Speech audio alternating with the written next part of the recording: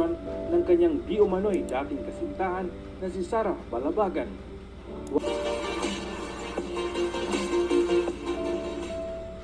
Hanggang ngayon ay hindi pa rin naglabas ng komento ang GMA News anchor na si Arnold Clavio patungkol sa revelasyon ng kanyang di umano'y dating kasintahan na si Sarah Balabagan.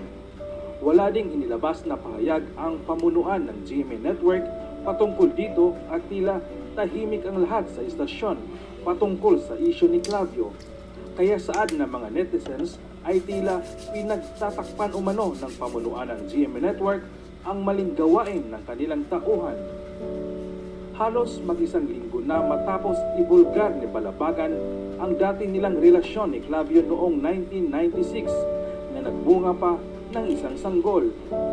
Umabot ng mahigit 2 dekada ang sekreto ni Sarah Balabagan dahil binalaan umano siya ni Arnold Clavio noong sila'y magkarelasyon pa na kahit anong mangyari, wala dapat umanong aminan na magaganap. Labi noon at kakauwi pa lang sa Pilipinas matapos itong manatili sa pilitan sa United Arab Emirates ng 3 taon.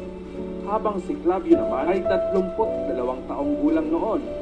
Isa umano si Arnold Clavio sa nag-cover ng kanyang istorya noong umuwi siya ng Pilipinas at sa hindi inaasahang pagkakataon ay nagkaroon sila ng relasyon hanggang sa nabuntis siya nito.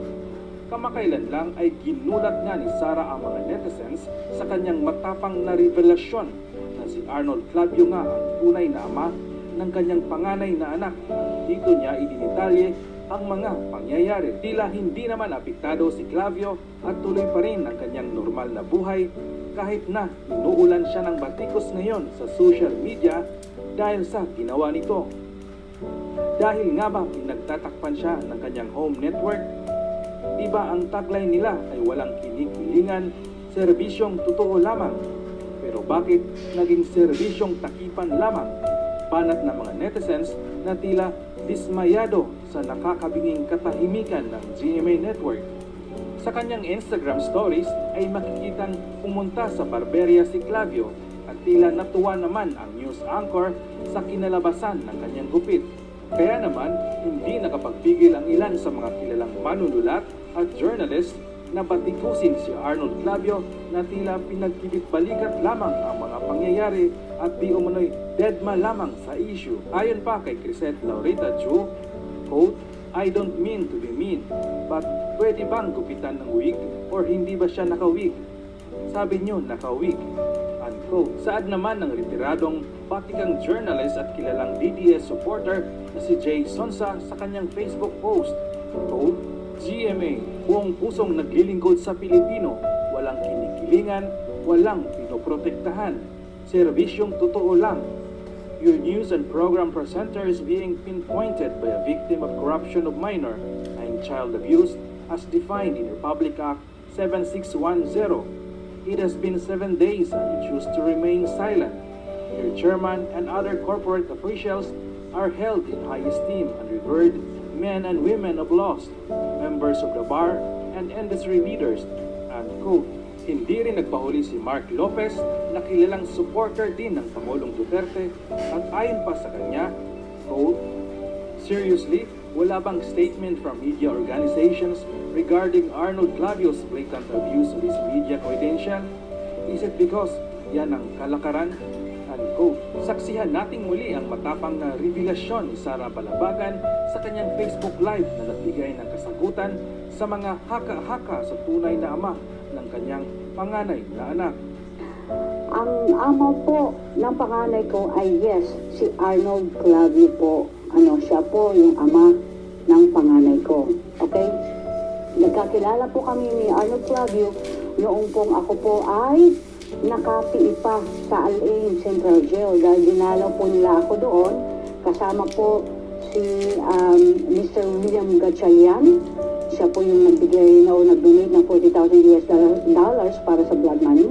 At kasama po nila doon si Arnold Clavio, si yung ninong po ko, si Kuya Peter Singh, at isa pa pong veteranong broadcaster o reporter na nakalimutan ko lang yung pangalan niya. So sila po yung bumisita sa akin doon. So doon po ko po unang nakita si Arnold. So naging close po kami ni Kuya Arnold, kung tawagin ko siya noon. At dahil po nung pag-uwi ko po dito sa Pilipinas, dyan sa Pilipinas, noong August 1, 1996, isa po siya sa nag-cover noong nung kaso ko, nung pag-uwi ko, even sa pag-uwi ko sa probinsya. In fact, naging exclusive pa nga niya dahil hindi nakasama yung isang reporter sa kabilang station. Iniwan, sa Channel 2, iniwan nila. Okay. So, kaya po kami naging close. So, kuya-kuya po yung tawag ko. Ngayon, sa lahat ng mga nakakakilala personally kay Arnold Clavio, alam niyo po kung gaano po siya katingkoy. Hindi naman po yung mukha niya, kung hindi po yung po talagang yung sense of humor niya. Kahit yung iyak ako, kahit malungkot ako, napapatawa niya po ako. So, just imagine po, nagaling ako sa kulungan kung gaano po ako ka-vulnerable noon. Pero hindi ko po i-justify kung ano po naging nagawa ko po. So, in short po, naging close po kami ni Kuya Arnold po siya aking tawagin noon. At alam niyo po, siya po yung isang tao na kauna-unang pagkakataon na nagpasya sa akin, sa Manila. At siya din po yung kauna-unang tao na nagyaya sa akin manood ng sini, nagdala sa akin manood ng sini sa Manila. So ako na po tuwang-tuwa, napakabait naman ni Kuya Arnold. At yun na nga po, hindi ko po, ayun po pala. So marami pa pong kwento pero ayaw ko pong ikwento ngayon. So, ayun lang po, inaamin ko na si Arnold Clavio po yung tatay ng panganay ko pong anak. At alam ko po, nagkasala po ako at saludo po ako sa kanyang may bahay, sa kanyang asawa. Dahil nung malaman niya yung totoo, talagang sinuportahan niya si Arnold. At hindi lamang po kung bakit ko inangangaan po yung asawa ni Arnold Clavio. In fact, siya pa po yung nag-reach out sa akin sa messenger at nag-message siya sa akin. Ito ang sabi niya sa message, "Sarah, I forgive you." At yun din po naman yung prayer ko noon, mula po nung nakakilala ko sa Panginoon, prayer ko na sana magkaroon ako ng pagkakataon na makausap siya para makapaghingi ako ng forgiveness sa kanya. Dahil alam ko naman po, kahit bata ako noon, marami akong pwedeng gamitin mga dahilan para i-justify yung mga pangyayari. But hindi na po, basta ang naiintindihan ko po na yun po ay kasalanan. Nagkasala ako sa kanya, nasaktan ko siya, yung pamilya niya at the time. So, nagpapasalamat ako dahil siya yung nag-reach out sa akin sa messenger.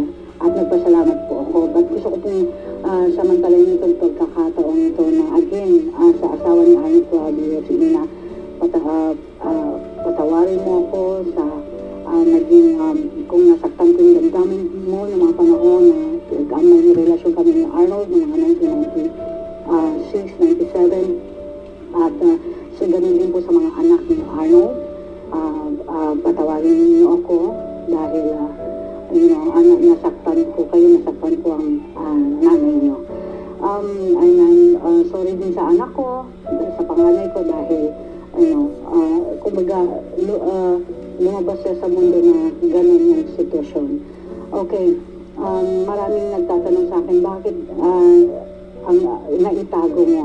Alam niyo po, magmula na magkaroon po kami ng relasyon ni Arnold, ang payo niya sa akin agad is, walang aminan. Yun agad yung kahit anong mangyari, huwag kang aamin.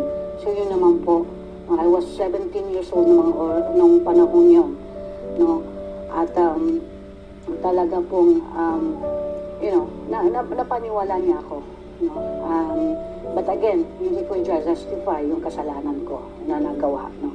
At of course, humingi din ako sa kapatawaran sa nanay ko na talaga nasaktan ko, nagtiis, pinagtanggol ako, pinagtakpan ako sa mga kapatid ko, patawarin niyo rin po ako. At alam niyo po, sa totoo lang, nakapag-move on na ako. Napatawad ko na noon pa man si Arnold Clavio, lalo na po nung nakakilala ako sa Panginoon, na to by God's grace, hindi po madali magpatawad. But by God's grace, napatawad ko po siya dahil po, of course, kailangan ko po yung gawin dahil po para makapag-move na ako. And thank God, as I've said kanina, masaya na po ako sa buhay ko ngayon, but kailangan ko lamang po linawin ngayon dahil kagaya din po na sinabi ko kanina, hindi habang panahon ay buhay ako para kapag may mga lumalabas na ganitong issue ay naikukurit ko sa mga anak ko o sa iba pang mga kaibigan. So, kaya po, once and for all, yung po, ang totoo po yun, si Arnold Clavio, yung tatay po ng panganay kong